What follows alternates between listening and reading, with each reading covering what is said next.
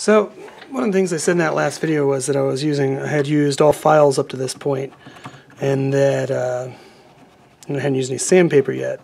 And I think I want to point out that one of the things I do when I'm kind of getting to a point where I want to see if these things are really looking like I want them to, that's the point where even though I'm just kind of roughed in and I don't have everything exactly where I want it, if I come in with sandpaper, I'll get a better idea of what's happening.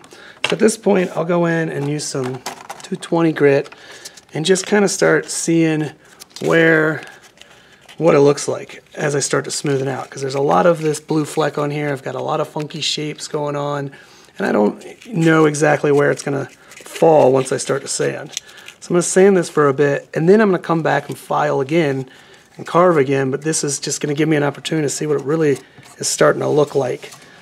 So I'm just going to hit it real quick with this 220 and get an idea of what's happening in my shape here. So like some of these wedges down here, I'll bend it down really tight to get into those angles, and then I'll sort of continue to sand just what looks like it's starting to shape, but I can't really tell yet.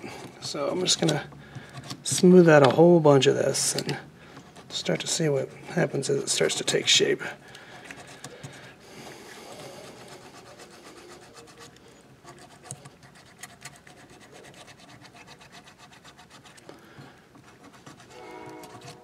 Let me dust this all off with some paper towel or something now.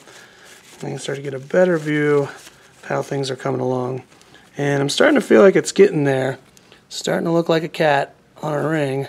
Tail is starting to be a little more defined as it wraps around the whole ring.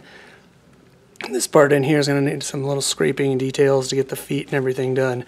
But you can see if you come in with some sandpaper, it'll help you feel like, okay, maybe I am making progress. Maybe this is starting to make sense, especially when you start not to know what to carve next. Coming in and sanding everything up and just smoothing out what you've done so far is a good way to get a sort of recalibration of what you're working on. And then you just got to keep at it.